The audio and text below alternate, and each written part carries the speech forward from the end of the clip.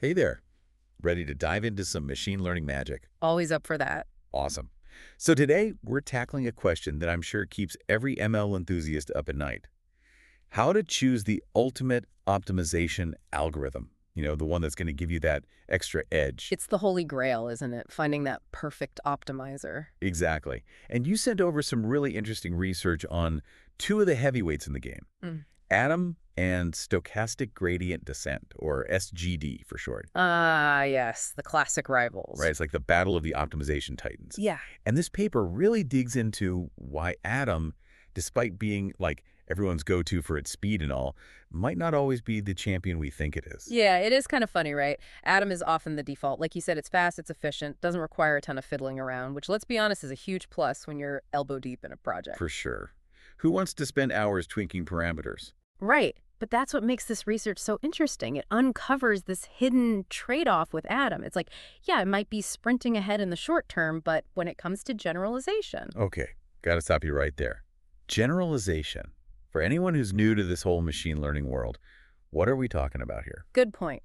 Generalization is all about how well a model, after being trained on a specific set of data, can handle new, unseen data. It's like you can memorize a cookbook cover to cover, right? Doesn't mean you can actually, cook. Sadly, I can relate to that. You need to be able to adapt, handle new ingredients, unexpected situations. That's generalization in the world of machine learning. Makes sense. So, where does Atom fall short in this whole generalization game? Well, the paper gives this really cool example. Imagine you're training a model using a dense net architecture on, say, the CFAR10 dataset. Pretty standard stuff in image recognition. Yeah. The researchers found that initially, Atom, true to form, just takes off. Lower error rates, faster training, the whole package. But then it hits this plateau and its performance on a separate test set, well, it doesn't look so great compared to SGD. So it's like Atom aced the training round but choked when it came to the real deal. New images it's never seen before. Exactly. It's like it got too focused on the training data, memorized all the little details, but didn't really grasp the underlying, essence of the images. Interesting. So this generalization gap, as they call it in the paper, this isn't a completely new discovery, right? People have been trying to, tweak and improve Atom for a while now. Oh, yeah, for sure. There have been a bunch of attempts to address this, algorithms with, frankly, some pretty cool names. Any Atom, AMS grad, you name it. But the paper highlights a key point. Most of these modifications, they kind of miss the root cause of the issue, which is how Atom handles gradient scaling. Gradient scaling. Okay, time for a quick breakdown. For the folks tuning in who are still getting their feet wet with machine learning, how would you explain gradient scaling? All right, imagine you're trying to find, let's say, a specific building in a huge city, and you're using a map on your phone. Yeah. Picture it. Go on. So gradient scaling is like adjusting the zoom level on that map as you're navigating. Now, Atom, being an adaptive method, is constantly tweaking that zoom, zooming in, zooming out, trying to quickly pinpoint the exact location. Okay, I'm with you. So Atom is all about those quick zooms, those on-the-fly adjustments, trying to find the shortcut, right? Exactly. While SGD is more like setting a comfortable zoom level and just methodically, going street by street. Exactly. No frantic zooming in and out, just steady exploration. And what's fascinating is this research shows that that steady approach often leads to, a better overall understanding of the map, so to speak. So less about those flashy moves, more about really getting to know the terrain, which translates to better generalization in the machine learning world. Exactly. And the researchers, they didn't just stop at identifying the problem. They actually came up with this really cool solution. Okay, I like where this is going. Hit me with it. They call it SWATS, which stands for switching from Atom to SGD. SWATS, I like it. Has a nice ring to it. But how does it actually work? It's like having a brilliant choreographer for your algorithms, right? Okay, I'm visualizing it. So the performance starts with Atom in the spotlight. Makes sense. Got to leverage that initial speed. Exactly. Atom takes the lead, those rapid improvements early in the training. But, and here's the key, behind the scenes, SWATS is keeping a close eye on things. Monitoring Atom's every move. You got it. It's looking at how Atom is adjusting its zoom levels, or to be technical, the learning rate adjustments. So watching for when Atom starts getting a little too comfortable in one spot. Precisely. And here's the magic. When those adjustments start to shrink, when Atom's getting a bit too, set in its ways, SWATS knows it's time for a change. Time for SGD to take over. Exactly.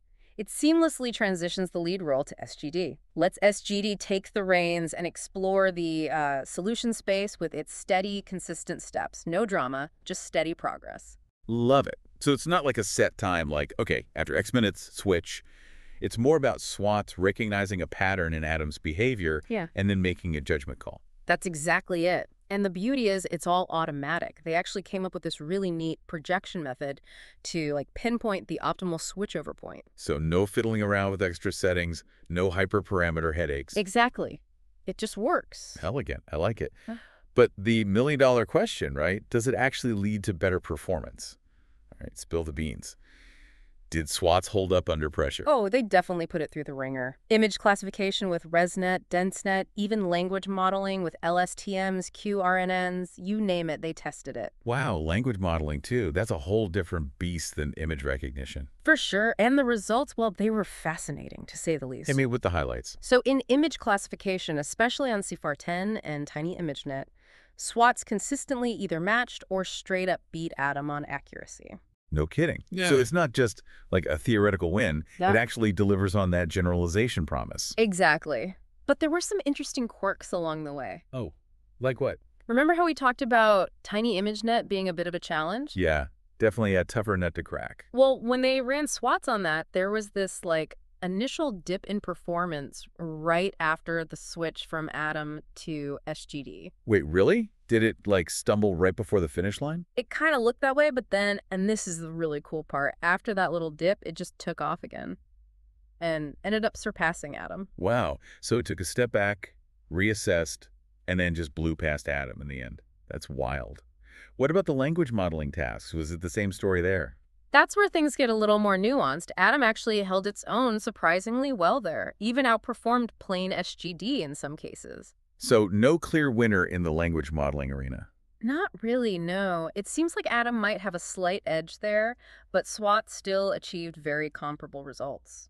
Fascinating. So it seems like the takeaway here is there's no one-size-fits-all optimizer that reigns supreme across the board. You got it. The best tool for the job really depends on the specific problem you're tackling. The data, the architecture, all of it plays a role. It's like having a well-stocked toolbox. Sometimes you need a hammer, sometimes a screwdriver, sometimes you even need to get creative and combine tools in unexpected ways to get the best results. Exactly. And that's the beauty of this whole SWATS concept, right? It highlights the power of combining the strengths of different approaches, even if they seem like, rivals on the surface. Absolutely. It's like a dynamic duo of optimization algorithms. This has been such a fascinating dive into the world of optimization. It just goes to show you never know where innovation is going to come from. Sometimes the most elegant solutions are right there in front of us, just waiting for someone to connect the dots. Couldn't agree more. Well, on that note, thanks for joining me on this deep dive. And for everyone listening, keep experimenting, keep those optimization engines running, and we'll catch you in the next episode.